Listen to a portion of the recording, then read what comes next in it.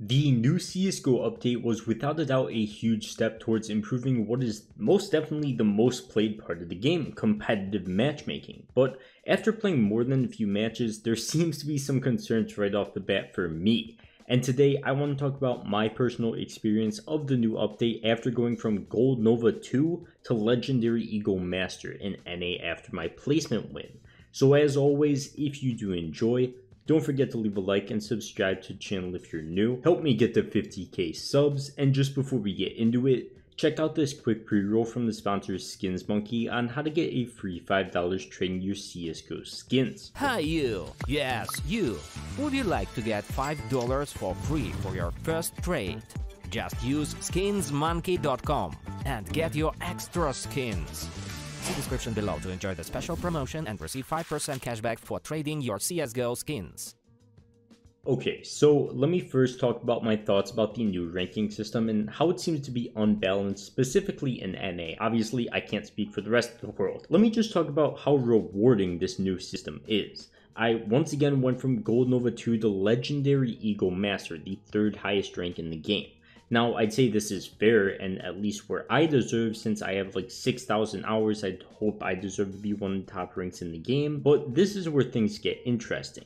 When I have a friend of mine that was also in the low Gold Novas that I played with a lot, but his stats were a lot worse than mine, 0.62 average KD, 57 average ADR, and he gets ranked up all the way to MGE, it's like, hold up, wait a second, what is happening here? There's a bit of a disconnect here. What exactly did Valve base this update on? Because it definitely wasn't stats. Just games won versus lost?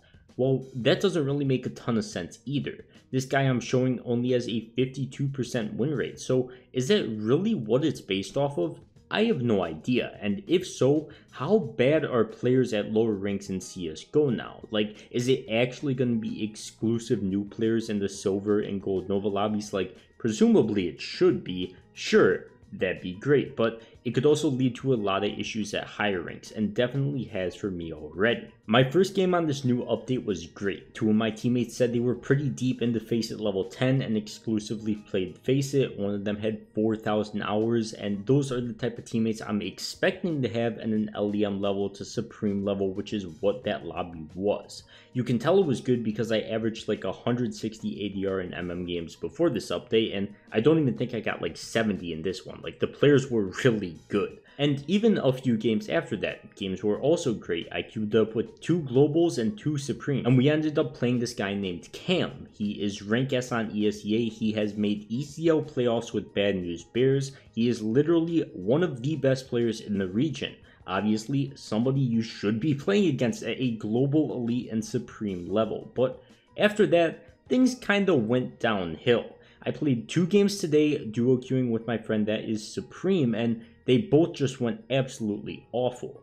In this most recent game I played on Dust 2, I literally abandoned this game by the way. You can just see by the profile ranks and the lack of badges that this one guy has, it's like, this is a brand new account this guy is playing on. How the hell is this guy at an LEM to Supreme lobby? Like, that shouldn't even be possible at all with a new account like his. And I'm not just saying that because he's going negative. I went negative too, but just the entire game, everyone was just lost, like mentally. Like, nobody had any clue what was going on. Nobody talked. There was 2 guys without mics. No one knew how to take long on Dust 2 and how to fight and flash long normally. Just incredibly basic stuff like that. And once again, this is like the second highest rank in the game that I'm playing with. So why exactly are the teammates completely lost? How am I going from playing a rank S player who was playing with Steel, Sick, Vanity, and Voltage on Chaos 2 years ago to playing with Banana Man and Christian, who are giving me high blood pressure on DE_Dust2 because nobody knows what a grenade is or how the hell to throw one like a normal human being. The one slight disconnect I would say with this update, my only real gripe around it, is that there's randomly players that don't deserve extremely high ranks at extremely high ranks. Now,